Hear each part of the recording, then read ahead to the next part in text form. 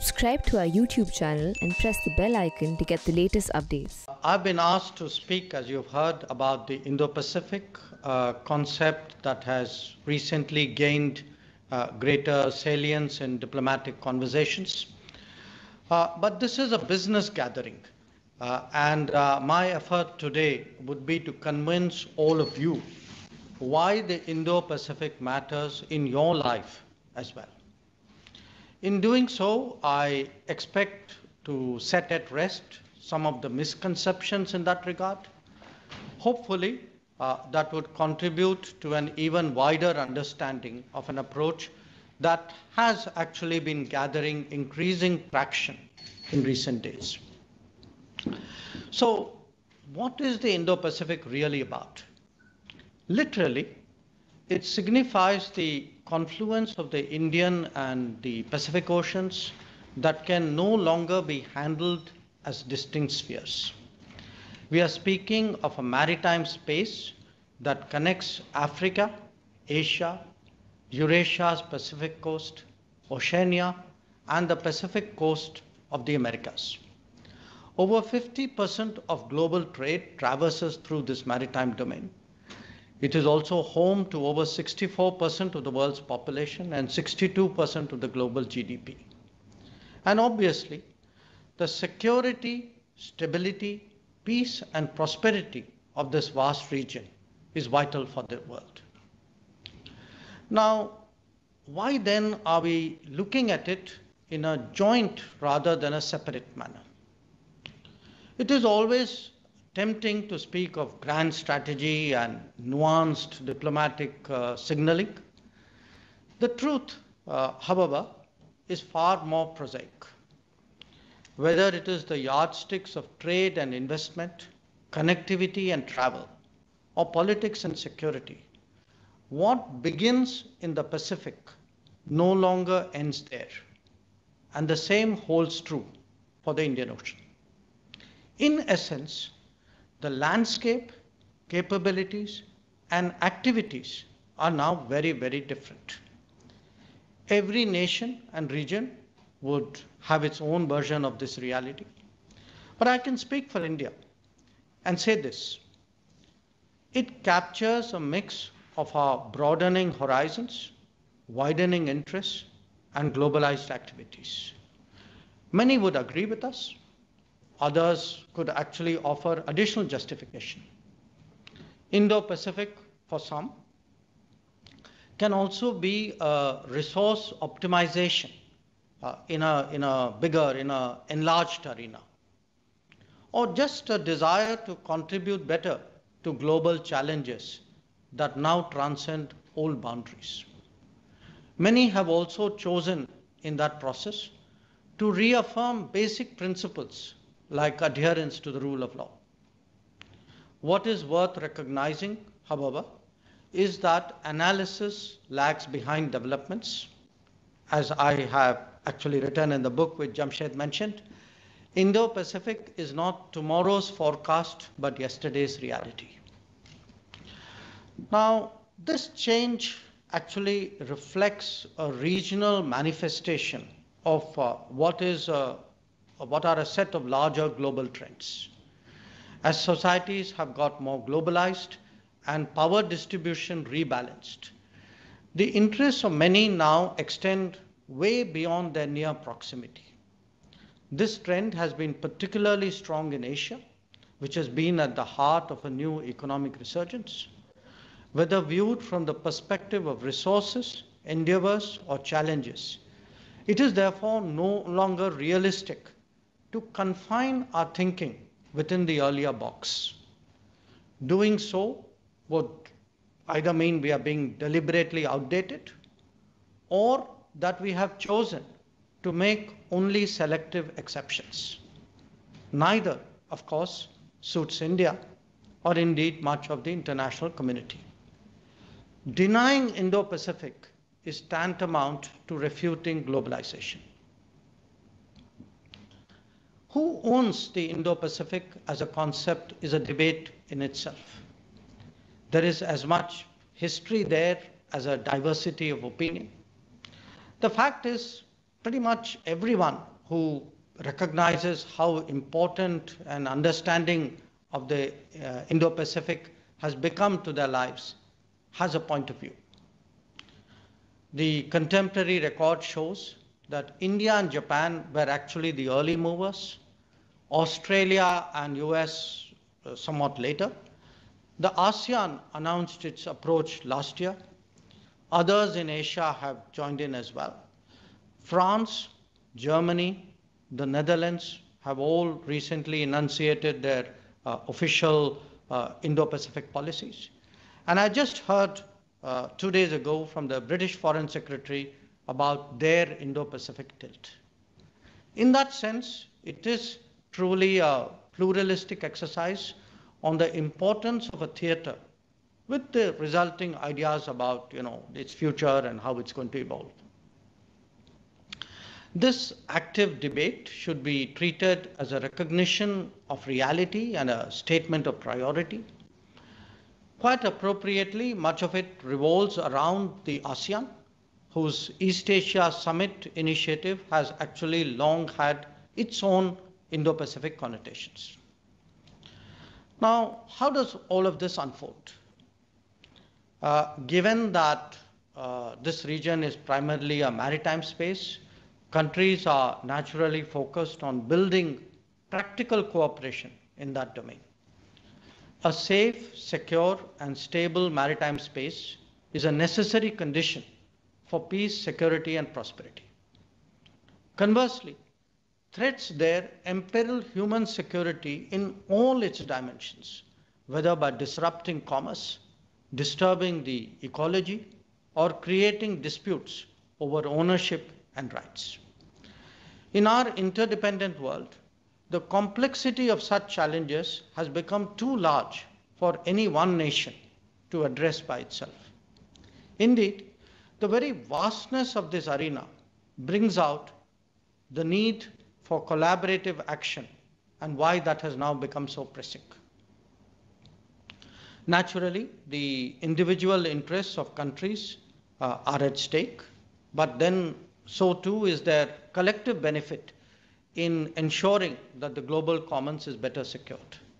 It is this challenge of harmonizing the pulls and pressures that the Indo-Pacific policy of all players need to address today.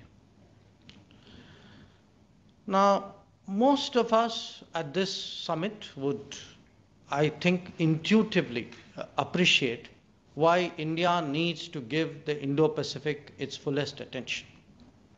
They will recall that the era of reform began with the Look East policy and the extension of our activities to the ASEAN.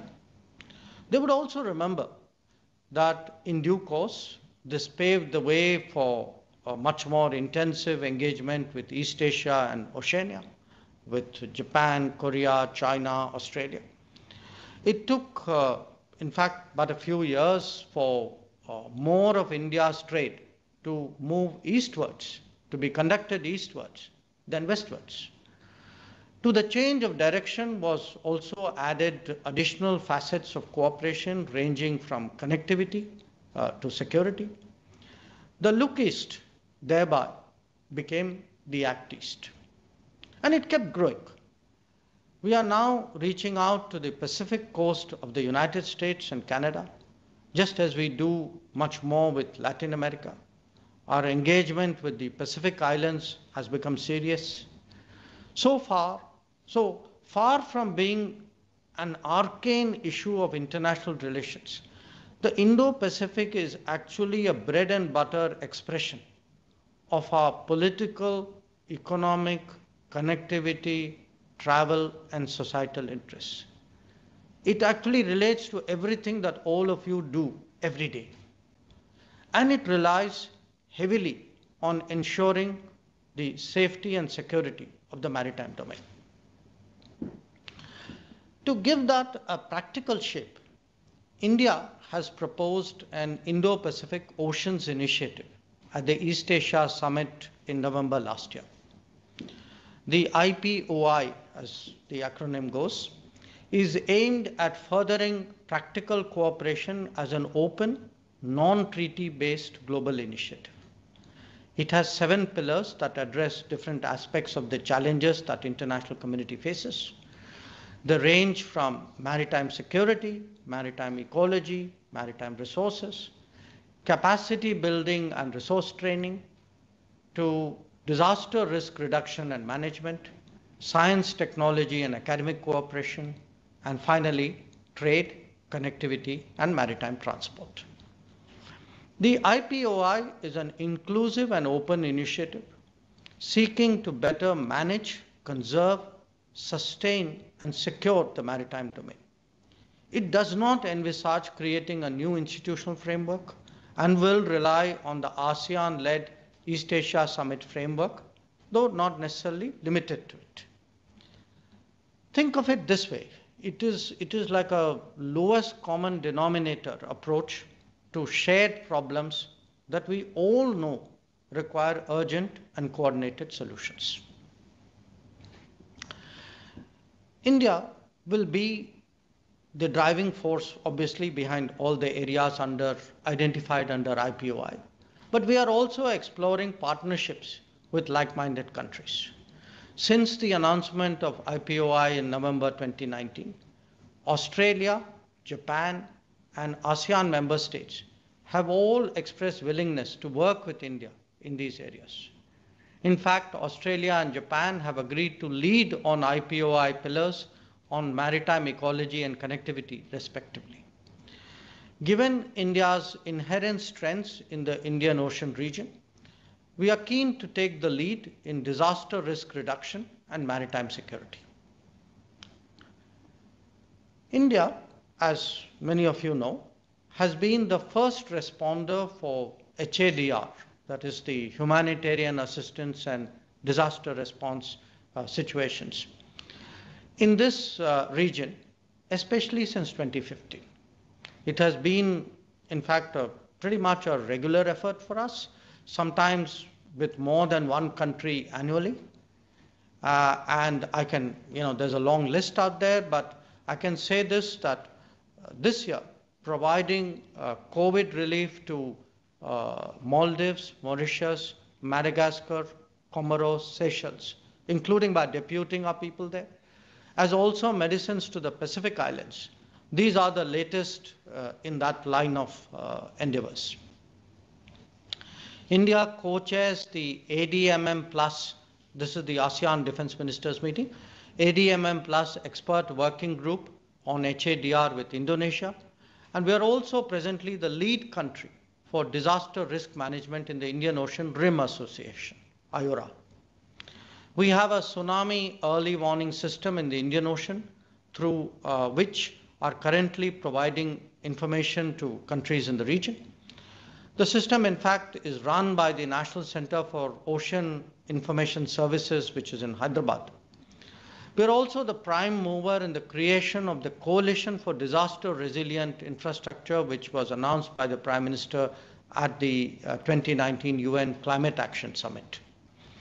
It aims to promote disaster resilient infrastructure through research and knowledge sharing in the fields of infrastructure risk management, standards, financing, and recovery mechanisms.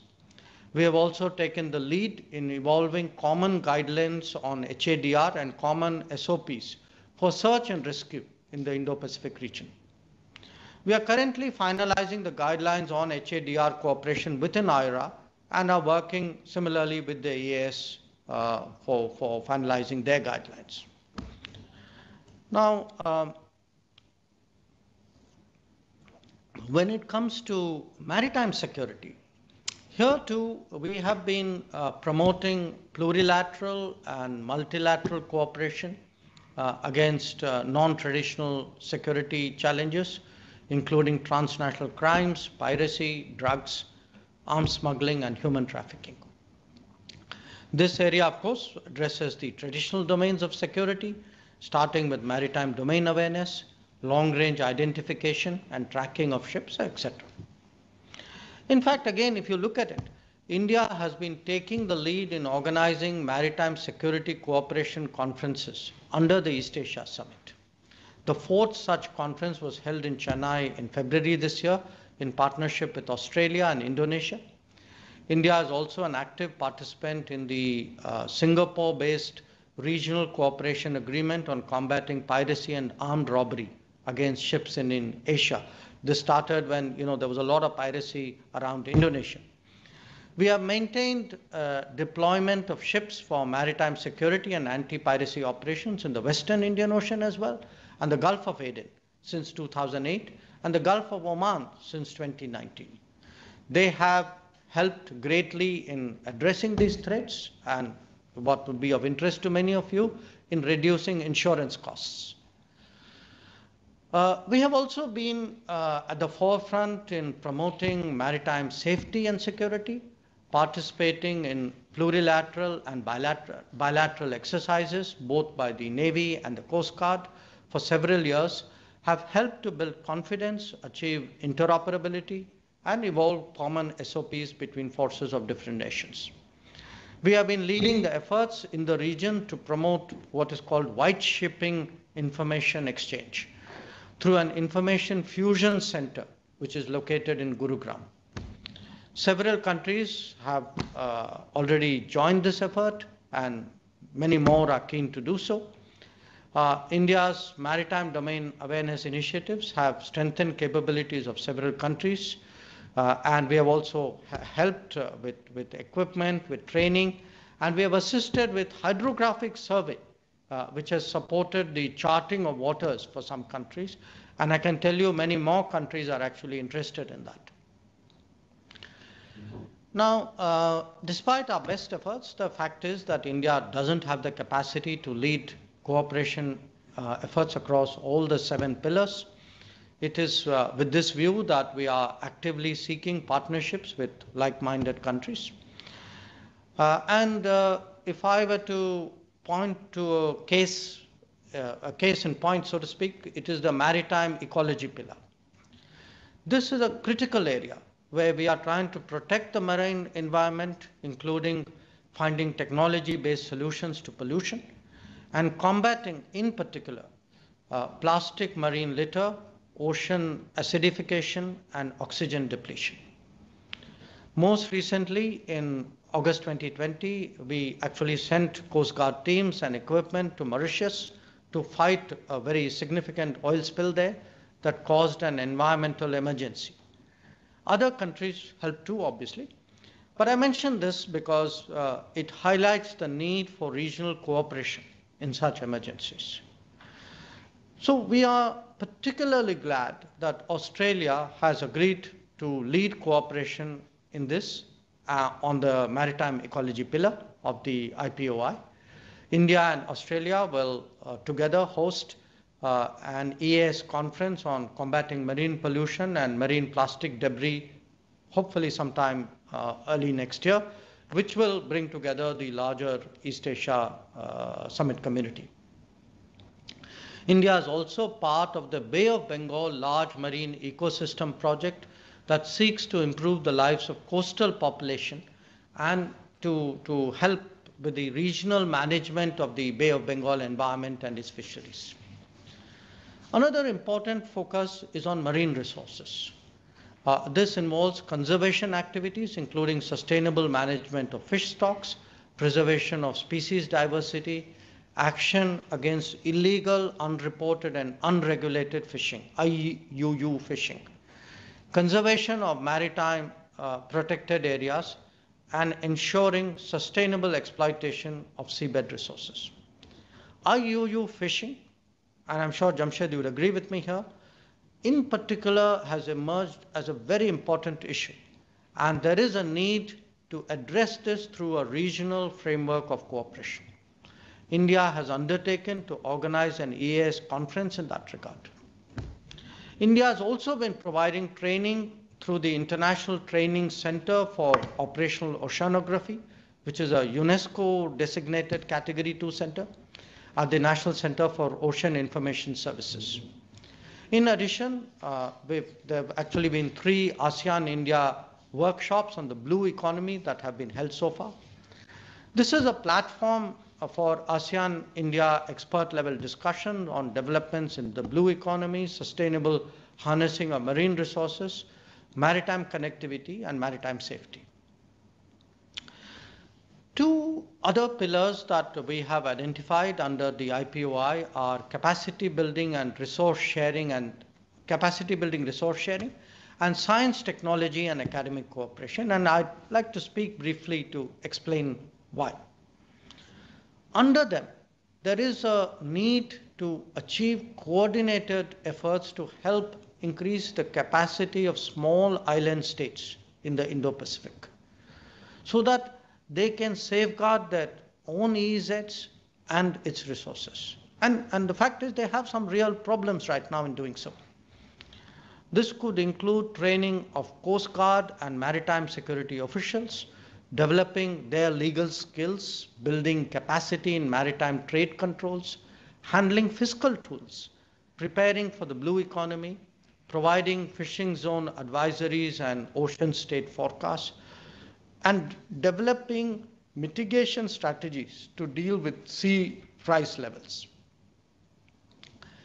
Cooperative studies in weather mapping, the precipitation cycle, ocean currents, migratory maritime species, marine water quality degradation, and sea level rise have also become increasingly important. After all, global weather patterns are significantly determined by the maritime domain.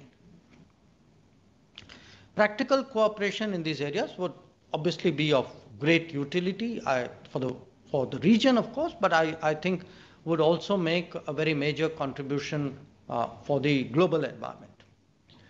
So that brings me to the seventh and last pillar of the IPOI, which is the trade, connectivity, and maritime transport pillar. The importance of this pillar, of course, needs very little reiteration to a gathering like this. We have been working now for many years to realize greater connectivity in the region, connectivity in the fullest sense of the term. Our approach is, I want to emphasize, consultative, viability-driven, and partner-based. It includes roads, shipping lines, ports, air connections, and also digital connectivity. Now, these are real opportunities for Indian companies who are prepared to look at it. We have announced a $1 billion line of credit for connectivity projects with the ASEAN. And I want to share with you that, after a lot of preliminary work, projects to utilize it are now actually gathering steam. They are under now very serious discussion. We have also for some years now been pursuing the trilateral highway project connecting India, Myanmar, and Thailand. And we look forward to a time which shouldn't be that far away to extend it eastwards towards Vietnam. We are also working on the Kaladan multimodal transit transport project that provides connectivity to the Sitwe port in Myanmar. And these projects, once they are done, they will, change our sense of distance to Southeast Asia, because they will actually give us that smooth physical connectivity that we have not had so far. We have also started to look at building connectivity between Andaman and Nicobar and Aceh in Indonesia. And this is focused around the port of Sabang. Announced in 2018, it is really work in progress now. Another interesting connectivity initiative is between Ranong port in Thailand and Visakhapatnam, Chennai, and Calcutta on our end. Relevant MOUs were signed last year, and again, we hope to take it forward. On the other coast, India and Maldives are working to operationalize a cargo ferry service. We are also looking forward to building infrastructure and connectivity projects in Malé under Government of India lines of credit. Our infrastructure partnership with Sri Lanka is undergoing upgradation. There are very active discussions underway in a variety of projects. We are also exploring third country cooperation with Japan on projects out there. As for trade, the Indo-Pacific is obviously central to our exports and imports. We have a number of FTAs in place, but we chose not to join the RCEP after weighing the pros and cons very, very carefully. The focus today is attracting more investments and technology partnerships as part of Atmanirbhar Bharat. The PLI schemes, we believe, could make a big difference there, as indeed our continuous efforts at making it easier to do business. So overall, the cumulative impact of these activities under all the pillars of IPOI that I have brought out, tell you in a sense how much more we count in the world today.